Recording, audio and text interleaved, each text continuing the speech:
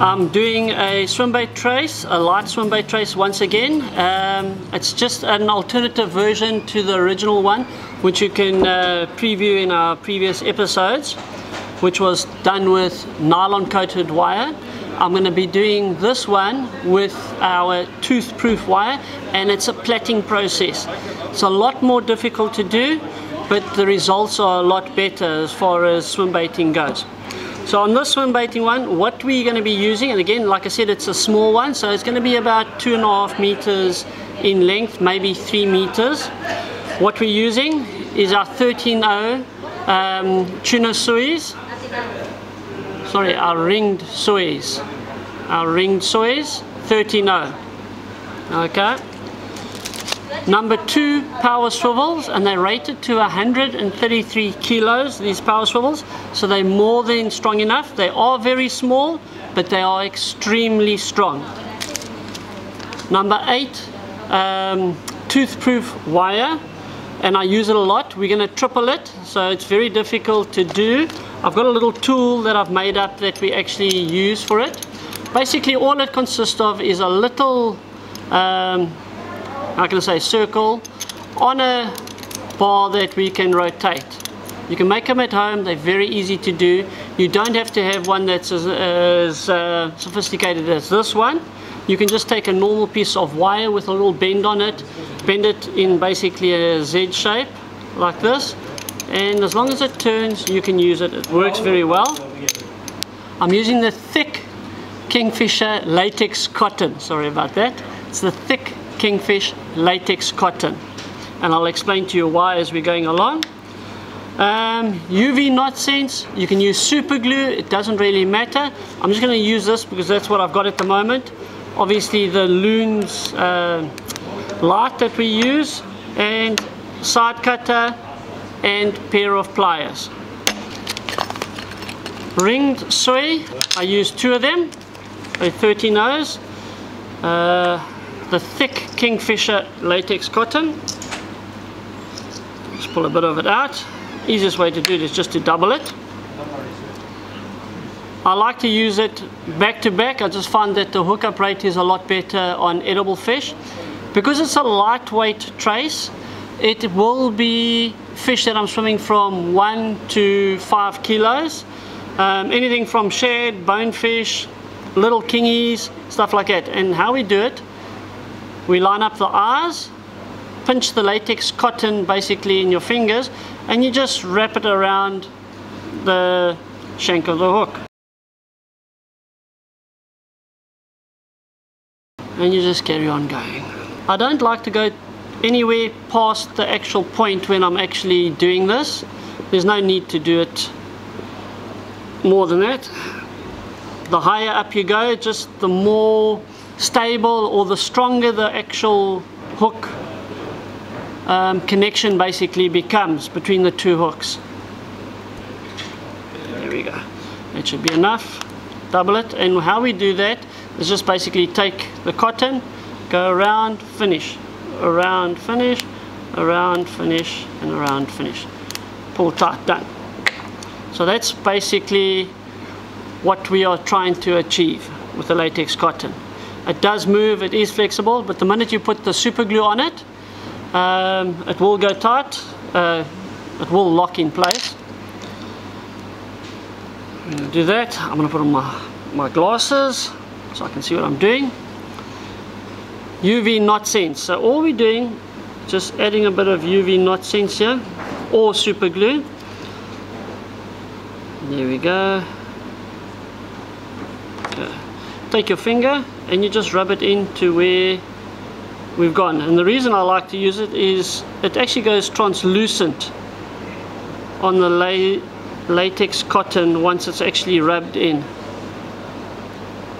Okay, so that's what it looks like before I put the actual light on it, and this is a UV light. You can walk out into the sunshine that we have today and it will dry almost instantly, 30 seconds, and it will be done. All we do is we're just putting the blue light on the UV glue, That should be enough there. We do the other side and we just bake it. And that, I think, should be enough. Yeah, you can feel it's dry to the touch. So that is done, and I'm very happy with that. I'm just going to get one of my helpers to come along here and help me. His name's Mike Dyer. And I'm just going to grab the boy. And the best way to do this is to give him the one side, and I'm going to stand on the other side, and we're just going to triple this wire. Okay, basically Mike Dyer's got the tag in there, and I'm just going to walk all the way back, just unraveling the wire. This is 9 meters of wire. Basically we're going to end up with a 3-meter trace. And basically what you're going to do is just work it carefully with your fingers like that. The wire can be a bit unruly, so you just want to work it nicely. And we're going to match up the point with where we've bent it here. Just going to put a little bend in the wire, just like that. We'll use our wire cutters, just cut on that, just like that. And that way we've basically got 3 even lengths of wire. Now we're going to go back over there. I'm just going to tie the hook on, and then we're going to come back here and show you how to do the plaiting. And we've basically now measured out that 9 meters of wire, split it into 3 exact same length pieces, and that's basically what we've done. Now to tie the knot, it's a very easy knot, and why it works so well is that the wire actually pulls around the eye of the hook. That's where all the pressure is going to be with this particular knot. Okay, so let's go through it. And give yourself a generous piece to work with. About 15 centimeters, 20 centimeters of wire. Okay, the first thing that I do is I kink the back part like that. Okay, around the eye.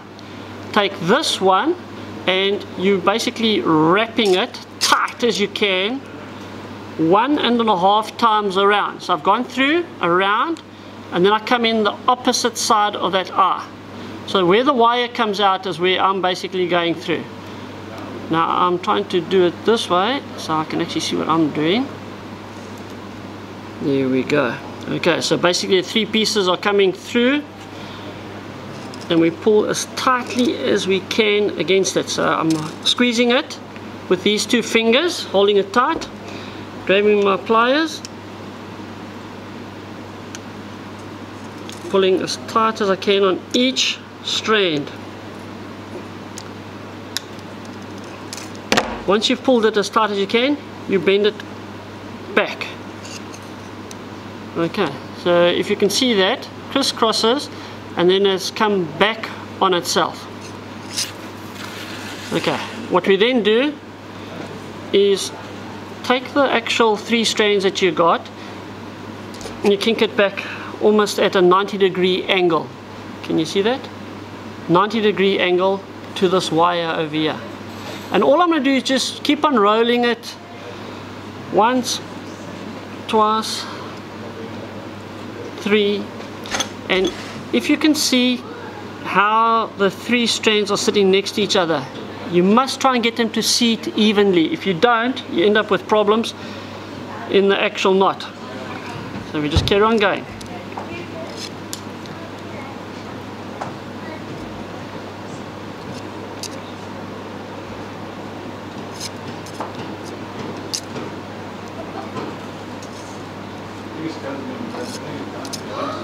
Okay, you see here, I'm starting to get a little bit of a kink in that one wire over there, and I've done it 7 times already around.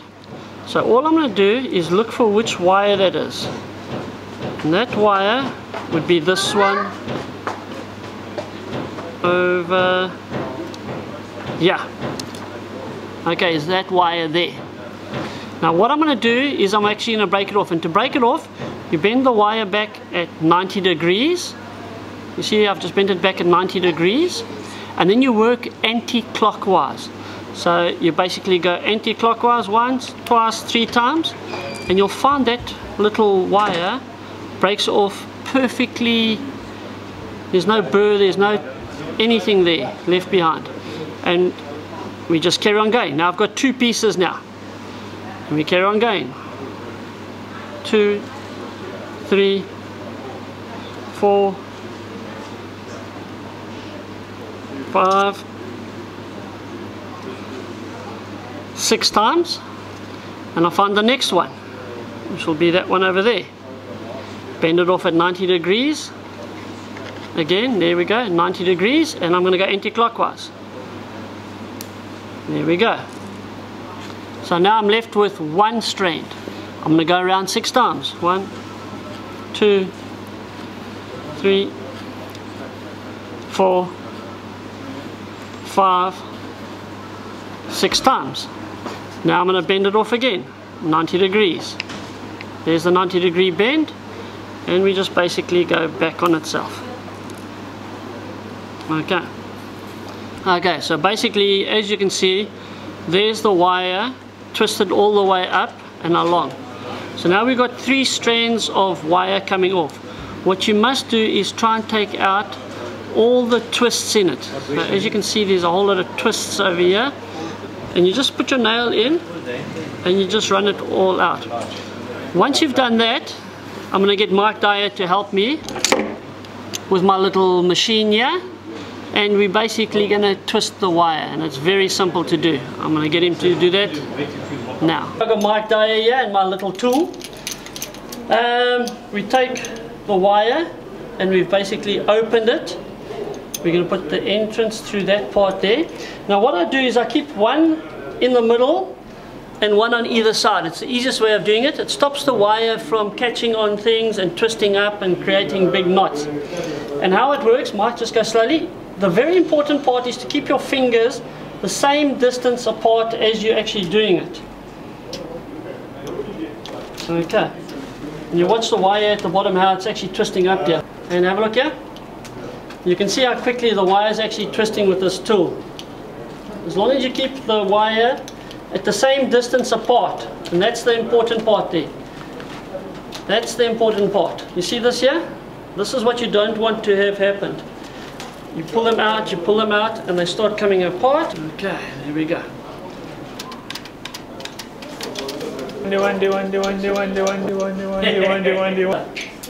There's the wire, plaited, 3 number 8 wire, all plaited. Now, what makes it so good is it goes in between the shark's teeth, and they don't have any resistance on it when it actually goes, because this wire is very, very smooth as it runs through the teeth of the actual shark, and they don't get a gap to actually bite you off or move it around and that. And of course this twists nicely when you pull it out of the live bait, whether it be the shad, the bonefish, the springer, whatever you're using as bait. It will actually tear out and go straight in, but it actually turns. So anything that comes close to it, it will actually hook into. And that's it there. Now all we're going to do now is add the swivel. And that's a number 2 power swivel. It's rated at 133 kilos. So you'll never pull that hard on it. But a lot of times what happens, for instance a blackfin will roll itself and flex, and that's what actually breaks your traces. And this is by far one of the strongest ways of actually doing it, to make a trace. Okay, basically we've plaited the wire. Now I'm going to add the number 2 power swivel. Just taking the size 2 out. To do the knot, again it's very simple. All we're going to do is stick all 3 strands of wire through. And like I say, give yourself a bit to play with. The easiest way of doing this, and because it's very, very small and hard to hold, is use a pair of pliers. I would suggest that you wear a pair of glasses, just purely because when you're twisting wire, the wire can shoot around and hit you in the eye and that there, and you don't want to lose an eye. Yeah, guys, safety first. Okay, pair of pliers. Grab the eye of the swivel, but give yourself, and I don't know if you can see there's quite a bit of space between the actual swivel and where the swivel goes in, the shaft over there. So what we do is we grab it like so and hold it as tight as you can. Take the wire and wrap it around. As you can see, we're going all 3 strands around. 1.5 times. So basically where you've gone in is where you're going to come out. So we do that. I've gone in there, so I'm going to come out there. Okay, so I'm going to go through the eye of the swivel again, coming out the opposite side now, and you pull it as hard as you can until you can't pull anymore, and then pinch it with your fingers and then pull each strand up. 1, 2, 3, and you'll see automatically they go and seat at a different angle. Turn it around and take the tag end and push it this side of it. So we go around that side like that, and again I'm just going to use my pliers because it's easier to work with to hold the swivel, and we're going to wrap all 3 strands around. So try and make sure that the strands lay next to one another, and here we go, 90 degrees all the way along. 1, 2, 3, 4, 5, 6 times. Okay, and then I'm going to take one strand and break it off. So easiest way is to take the top one and 90 degrees. So we take it like that at 90 degrees, and you go anti-clockwise. There we go, and you'll see it breaks off cleanly. And again we're just going to go around again. 1, 2, 3, 4, 5, 6 times. I'm going to break one off again, 90 degrees, and it's nice and clean again, as you can see, and just go around 6 times with the last strand that we've got. 1, 2, 3, 4, 5, 6. Look, you can go more if you want, it's up to you. And we go 90 degrees and off. And that's basically the finished knot. All the pressure is actually around the eye of the swivel, and like I did in the beginning, which was the same knot that you saw, is around the eye of the actual hook. So all the pressure is basically around that area. When you pull this tight and the fish flexes and that, all it does is just take up a bit of the slack in the actual wire that you might have. And that's basically your knot. Your leader, of course, being 1 mil, 1.2, 1.5, it's up to you how thick you want your leader line to be. We'll attach to that and then go onto your braid or your trace. But this trace is a little bit longer than what I normally make it. So it's about 2.5 meters in length, ready to fish. As you can see, it's as simple as that. I'm just going to show you a little trick when it comes to this wire. If you take this wire apart, and it just makes for faster deployment of a trace, basically, because when you hook your live bait that you're using, you don't have a lot of time to take your trace apart, put it on and put the live bait out. You've got to be very fast at it, if not having the rod already ready and rigged for it. But half the time you don't know what size swim bait you're going to get. So to do that, if you do it the way that I've just done it, when it comes loose, you'll find that it all starts tangling up and getting a bit messy. A very simple way, especially when it comes to the longer, bigger traces, is to go one that way, and then what you do is you actually twist it inwards. You see, like that, inwards, pull it to the right size, one normal, one twisted inwards. Okay, one normal, one twisted inwards. Okay, well, that's too late.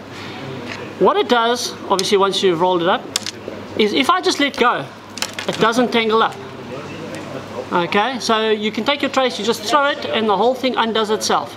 If you did it the other way, where we're going all nice and neatly like this, because the wires get trapped behind one another when you're actually winding it up, and you do that, when you actually release the whole thing, it all gets knotted.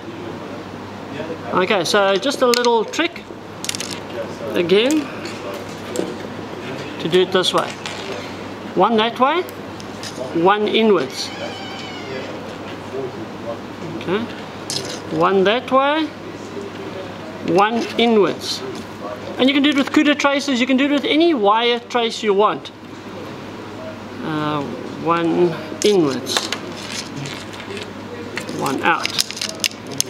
Okay. So if I let go, it'll be perfectly straight, it won't have a kink to it. Another good thing when you do it is to keep it in that trace that you actually have done it with. So if that was a number 8 wire, I'll put that back in there. First of all, I know exactly which wire it is. So I know that that's all number 8 wires. And the packaging, once all the air is out, is now also airtight. So no salt water or moisture can actually get into this trace. You can put a little bit of talcum powder, those little salt crystals in there, rice if you want. But the easiest way is just to make sure that when you put it in there, you don't puncture the actual plastic. And this will last for years and years and years. It goes in your bag. When you need it, it's available. Simple as that, guys. Nice way of keeping your traces and looking after them. You know exactly which wire was used. So all my small light traces are all number 8 wire. All my heavy traces are normally number 12 or 15 wire. Very easy, and they all fit back in the same packaging that they originally came in. Enjoy, guys. Tight lines.